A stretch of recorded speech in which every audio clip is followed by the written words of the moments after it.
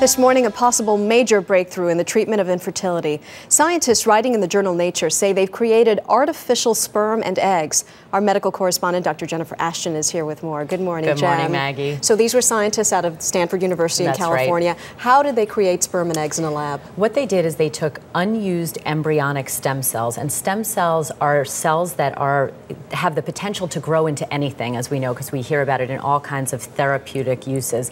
And then they put them in a lab, gave them some special cocktail of nutrients, proteins, some chemicals, and coaxed them into developing to early sperm and early eggs. Now, the sperm were not perfect. They had little short tails, and the eggs were much earlier than those that could actually be fertilized, but they are hailing this as a major breakthrough because it was really the first time that stem cells were used to achieve this purpose. They're taking stem cells from embryos that were discarded, not Exactly. used for fertility treatments, so this will raise ethical questions for sure. Absolutely, and of course there are biologic questions here because this is really the first time that this advance has been able to be done, and it will lend a lot more information not only into the treatment of fertility problems but also just overall human development. But of course there are moral and ethical issues that are sure to be causing quite a commotion. How could this lead to major breakthroughs in fertility treatments? Well, Maggie, 1 in 6 couples suffer from infertility, and while there are a lot of causes ranging from infections like STDs to problems with anatomy,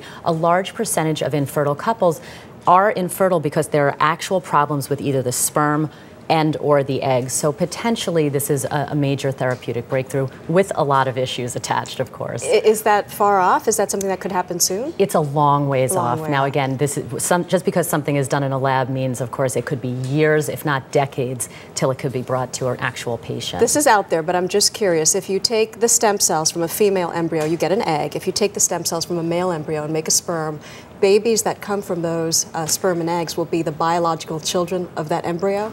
That's correct. So again, the big thing here is that in order to create an egg, right now you need female DNA, and with a sperm you need male DNA. So again, in the future, this is going to be very complicated, but there's the potential to develop an egg from a man's DNA, and that's what they're going to be looking at. Very interesting, Jen. Dr. Jennifer Ashton, thank you very much.